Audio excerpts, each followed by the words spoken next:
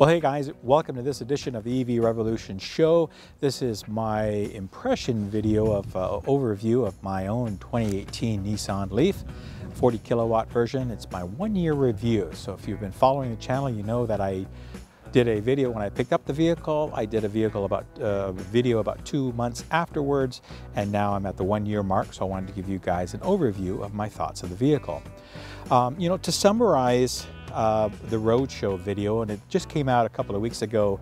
The Roadshow guys did a review of the Nissan Leaf as well, and I really echo their sentiments. Basically, this has been a very simple, easy, fun, reliable, quiet vehicle to drive for this past year. It's exceeded my expectations, to be honest with you, from a vehicle. I kind of maybe expected some fit and finish issues as I went down, got down a little bit into some of the miles. I've done over 23,000 kilometers in this vehicle in just a tad over a year now, and which is a pretty good amount of driving for a 1-year period. And the car has remained flawless. Basically, I've got very little negatives to say about the vehicle, and I will get into some of the the good, the bad, and the ugly. But that's the good, really, is that it's just been reliable. It's been quiet. It's been fun to drive. It's handled all the different weather conditions that Mother Nature could throw at this vehicle. Obviously, in the winter, I put a very good set of snow tires on, and it's worked very, very well. So the good is pretty well everything about this vehicle. I have to say, there's hardly, if I want to get nitpicky and pick out a few negatives on the vehicle, some people have complained about the instrumentation, and yeah, maybe it's a little dated, it looks a little old, it could use an update. I know in the E Plus now it's got a little bit snappier, a little bit different color scheme, and it's a little bit more updated from that, but it's worked flawlessly for me. I haven't had any issues with the instrumentation. Everything's worked well. I'm used to it. I've got a creature of habit. I know where controls are. I know where buttons are, all that kind of stuff. The ProPilot has worked extremely well, and if you go check out my videos, you'll see I did a pretty comprehensive review about Nissan's ProPilot back in the fall of last year. I do use it when I'm highway driving. I don't use it in the city at all. It's pretty well just highway driving. I do like the ACC version of it, or the Smart Cruise, and of course the lane keeping works very well. It'll navigate corners, turns, slight turns. You do have to keep your hands going everywhere, but it works really well. Right, so the last year, folks, has been really good with this Nissan Leaf. For my first battery-only electric vehicle, I have to admit, it's been just a fantastic year with this Leaf. It's just been working flawlessly since I got the car. I just get in and I drive and I go, and it takes me where I need to go. This past year has been eventless, I guess is the right word to use, which is a good thing. The positives, so I'll kind of run down through the good, the bad, and the ugly, I guess, for this Leaf, and then I'll get into some financials. It's basically been flawless. No squeaks, no rattles.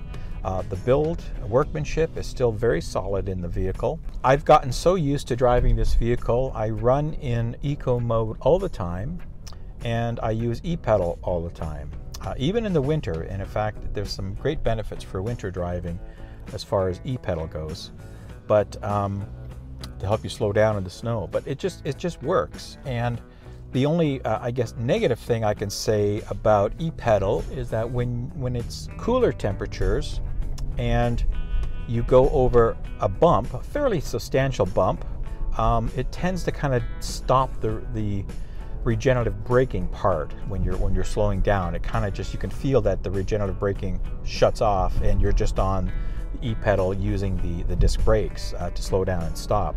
It's a slightly noticeable difference, and you can see the regen kind of go back to, or go away. That's the only thing I've noticed as far as the e-pedal functionality goes, and it seems to only happen in the cooler temperatures, not necessarily when it's warmer. Today that I'm doing this video and drive, it's 18 degrees Celsius, almost 19 degrees, very pleasant day, actually getting very warm. So nice for this time of year in the latter part of May here. So that's probably the only thing that I've noticed about e-pedal. But again, other than that, the car has remained very stable, very quiet. As you can hear, you know, there's no bumps, there's no rattles, anything going like that. It's been pretty effortless driving. I know that when I take people in this car, the first thing they comment is how quiet it is. It's a good wind today, and you know, we're not really hearing much wind noise out of this vehicle, and I'm doing about you know, 40 miles an hour here on this country road. So it definitely keeps the noise down to a really good minimum. It's got great get up and go even in eco mode. As I've mentioned in some of my other shows, I don't see the need to actually not run it in eco mode. So it's got plenty of power. Again, I drive this fairly conservatively, not to really not waste energy, but just common sense driving. Now, I will get into, I guess, the ugly part of it, since I mentioned good, the bad, and the ugly. With the bad being just, I think the only thing I can really pick out is that regenerative braking, where it kind of stops regenerative braking when you go over a bump when the temperatures are cooler. Probably that's the only negative thing that I've experienced in this car. And the ugly part really is winter range. I wanted to go and experience what the worst outcome of range could be on this 40 kilowatt Nissan Leaf 2018. And when I took a trip to Windsor, I went in the middle of February, where it was just below 0 degrees Celsius temperatures. And it took me 3 chargers to get down there and 3 charges, fast chargers, to get back. Now, one of those chargers was not working correctly. It was kind of hung up at 20 kilowatts. It was level set at 20 kilowatts, so you couldn't push anything or pull anything more out of that charger. So my traveling time that day was very long because of the stoppages and the slower charging. Now, again, that wasn't to do anything with the Leaf. That was the same time that we had a massive freezing rain or ice storm here in southwestern Ontario and southern Ontario, and I drove through that in the late afternoon and into the evening, and I have to say the car performed admirably. Of course, I have very good winter tires, Michelin X-Ice 3s, as I've mentioned. They are great winter tires. I certainly recommend anybody who's going to be doing any winter driving to get winter tires. That's kind of a no-brainer. Because of the ice buildup, it was a very bad storm, and the Leaf performed admirably. I never felt unsafe at any point in time. And getting to winter range, so I mentioned that I wanted to experience the worst winter range, so I would have to say that the worst range that I can predict would have been when we had temperatures in the -25 to between -25 degrees Celsius and -30 degrees Celsius.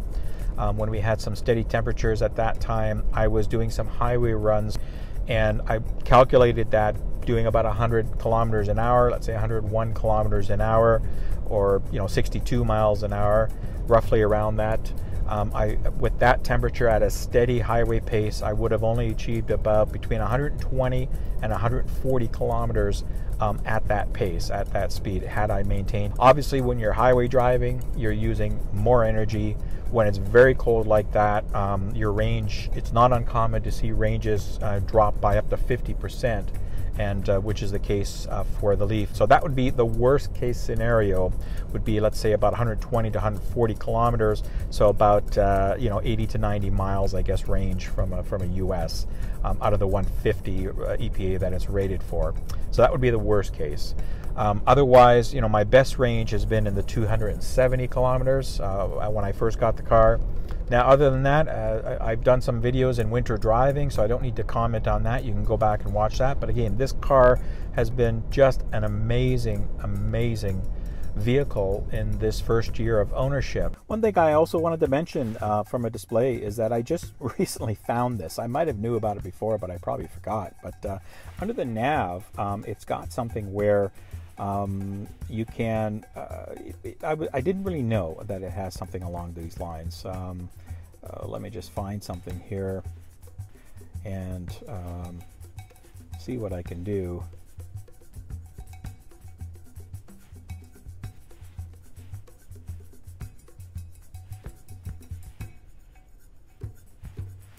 So if I look something up here, so I've put a point of interest here for the nav to look something up, and one thing I usually just go press start and off I go, because I have used this. I use this in conjunction with my iPhone to get around. The nav isn't the greatest, but it's not the worst either. It actually works pretty well.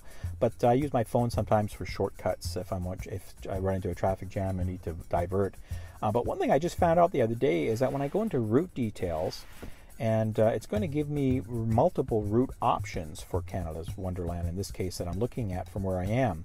And it's hard to see, but there are multiple lines that it's drawing out there. Now, if I go into more routes, this is the part that I didn't even know existed. And if I did, I probably forgot. But it actually gives me fastest, energy-saving routes, minimum amount of freeway driving, or shortest distance, depending on your pleasure. It gives you 4 options. But the key to this is the battery estimation, that the percent of charge, state of charge, that you'll have once you arrive at your destination. In this case, it's telling me I'm at 86%, and if I drive these 40 kilometers or so, or in this case 40 kilometers, I'll have 65% charge remaining after that, because that's the fastest route, which would be all highway for pretty well all of it. And obviously you're going to use more energy in highway. But this function, as far as state of charge once you get there, I didn't even know existed until literally a week or so ago when I stumbled across it. And that's great. And in fact, I tested it and it was bang on as far as the estimation. So, you know, I know Tesla prides itself for having a really good estimator as far as what your state of charge will be when you get there. And I believe it factors in terrain and things like that. But the Nissan one is pretty good. I don't know if it factors in terrain and traffic conditions. I don't think it's that sophisticated, but I have to admit, the couple of tests that I did of this, it was bang on the other day. And in fact, I took a city route which I went through stop and go traffic, and it was exactly to what it said it would be from an end of charge remaining once it got to my destination. So something, if you folks that have Leafs haven't come across this yet, might be something to take advantage. I'm certainly going to start using this a little bit more, because I don't even think about it. I just see I go by distance basically than I do anything else. Okay, so let's look at some of the numbers here. Here's a screenshot from my Leaf Spy Pro indicating my current state of charge when the guessometer shows 100% charge. As you can see, there's a difference there, and all the other stats are obviously showing up on that screen. And here's another shot that shows the efficiency ratings. I'm not sure if this is a total historical screen or just over the last few sessions, but as you can see, pretty decent efficiency. This final graph shows the state of health of my current Leaf. As you can see, it's just under 94%. Now, when I picked up the Leaf, it was not at 100%. It was about at 98 point something, according to Leaf Spy Pro. So about a 4 to 5% drop is very normal within the first year of ownership of battery electric vehicles, especially non-Teslas anyway. So I'm quite fine with what I'm seeing here. Everything looks pretty good. Also, a quick comment on the number of charges. As you can see, I've done 19 rapid charges, and it shows 478 level 1, level 2s. Now, that number is a bit misleading, because what happens with Leaf Spy Pro is it actually calculates every time you start and every time you stop a level 1 or a level 2 charge. So with most of my charging being done at home, a few freebies at some of the malls and things like that from a level 2, it's actually about half that number is really the true number. So here's a yearly review of my history or statistics that I kept, and if you saw my 2-month review, you saw something similar. Highlight again the mileage driven, 22,615 within that 1-year period. Total energy that I've consumed is 3,917 kilowatt hours of energy, which as I've estimated the costing breakdown before using various methods, cost me about $625. To do that total mileage, which I think is awesome, because in a regular ICE vehicle, that kind of mileage would be between $2,500 and $3,000 versus $625. So that is outstanding. The number that I'm very happy with is the number of CO2 savings, a number of kilograms that did not go into the atmosphere through greenhouse gas emissions of 4,118 kilograms of CO2 that did not go in because of driving the Leaf. And there's a bunch of other numbers there that you can look at in this chart that shows some energy economies and so forth. One thing I wanted to highlight is my service expenses were zero. I had a 12,000 kilometer checkup, which cost me nothing, and I'm due for my another checkup within the next month or so. So that'll be added to my next year. The only expenses I had was, as I mentioned earlier, I purchased winter tires, and then I had them put in storage and reversed back to all seasons in April, so that those are fees that I paid for those particular items. And additionally, the only other unknown expense that occurred is when I had a tire puncture, ran over a nail, and I had to get that plugged, which cost me $35. Now, I've also done some total cost of ownership calculations, and before I show you my calculations, just wanted to give you an example of what depreciation can be for vehicles. So I'm using these rates of about 20% depreciation for the first year in calculating my total cost of ownerships, and as I move forward, I'm using the various rates that you see here from this example. So here's my real total cost of ownership for the first year of owning this 2018 Nissan Leaf. You can see my cost I paid for the vehicle, including any short financing interest that I incurred, my charging, insurance, and my registration tags cost to give me a subtotal. I've decreased from that the fair market value after 1 year of the Nissan Leaf, and I've used some various sources to calculate that fair market value. Now everything here is in Canadian numbers, so you would have to convert that to your own local currency to make sense for you, which gives me a total cost for year one of just over $8,000, almost $8,200. And when I divide that by the total kilometers driven, I get 36 cents per kilometer if I'm doing that correct. In this case. Now it seems kind of high, but as you saw on the previous slide, the average is well over 40 cents for the first year of ownership per kilometer for TCO. Yet again, remember that total cost per kilometer includes the full purchase price of the vehicle into that number, to that equation, to elevate your year one cost to a higher level.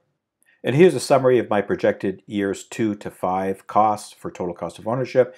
The main takeaway, this may look kind of confusing, but I think the main takeaway is because my car is paid for, the fair market value of the vehicle does depreciate, and I've got numbers of 23, 18.4, 14.7, and 13.5 as a projected fair market values by the end of 5 years, that the vehicle should be worth around $13,000.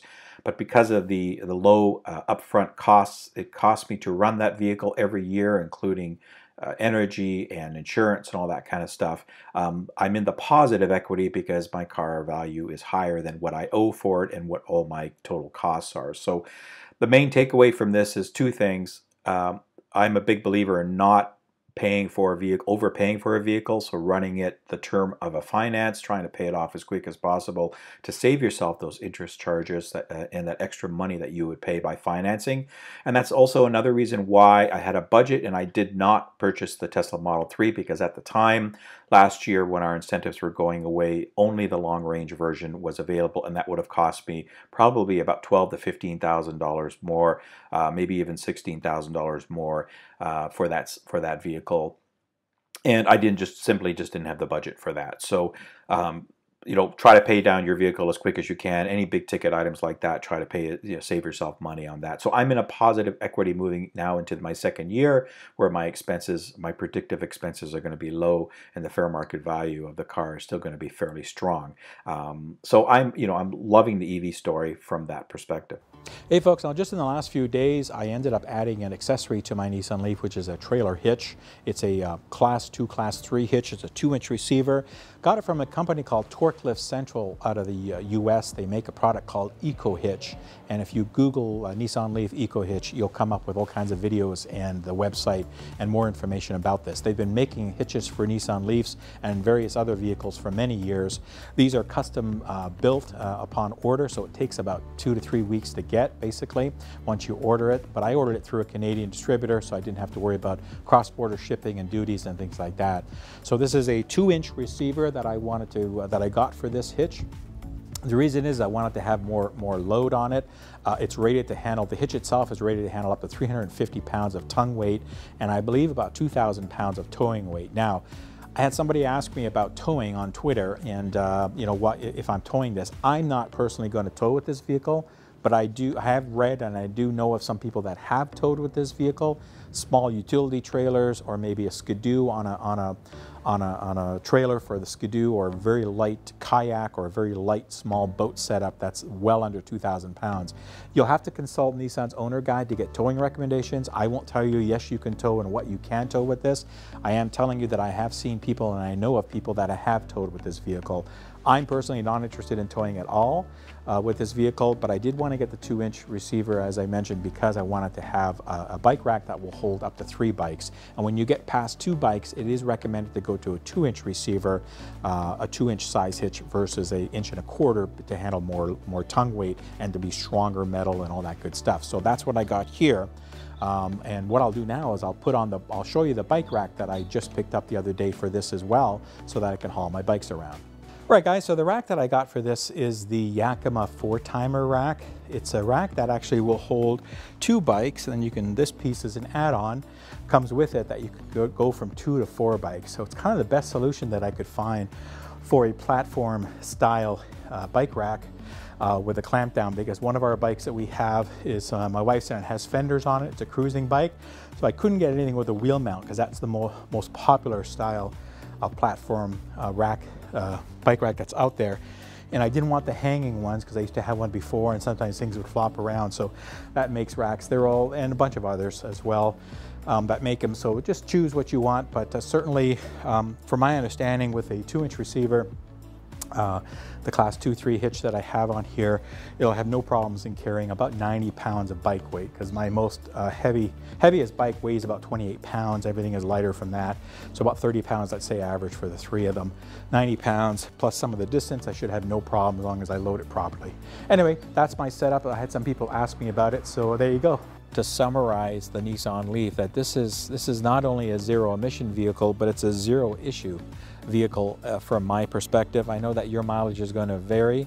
I have a couple of friends who have Leafs that have had some small issues that they've taken it in to get fixed. These things do happen, and these things aren't flawless, but for my experience so far in this first year of ownership, it's been fantastic. And do I highly recommend this vehicle?